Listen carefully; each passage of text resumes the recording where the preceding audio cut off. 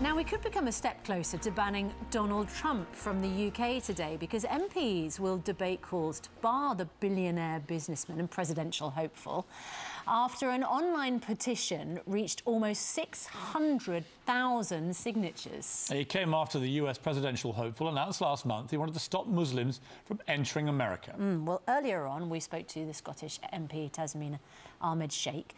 She supports the move to ban Donald Trump, and she's going to be taking part in today's debate.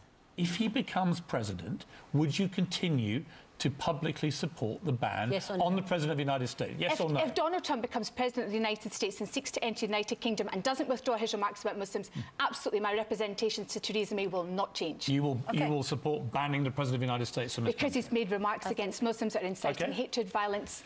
Absolutely. Right, well, lots of people getting in touch about this this morning. We know, Piers, you have very strong views about this, and also, of course, Donald Trump is a friend of yours, I know. Brandon Clare, I don't think we should ban him from Britain. We are all entitled to our opinion and the right to freedom of speech.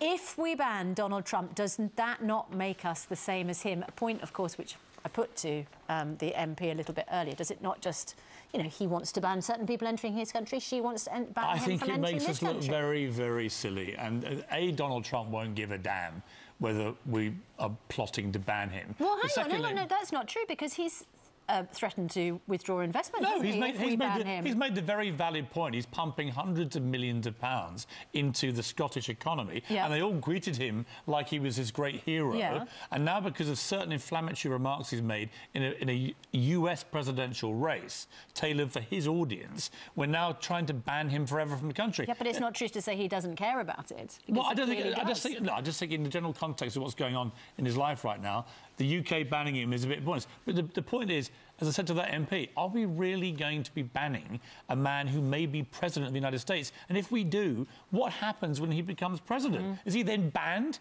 I mean, I think it's ridiculous. Well, that debate will be taking place later on today, but of course we're sticking... You're welcome in my house, Donald.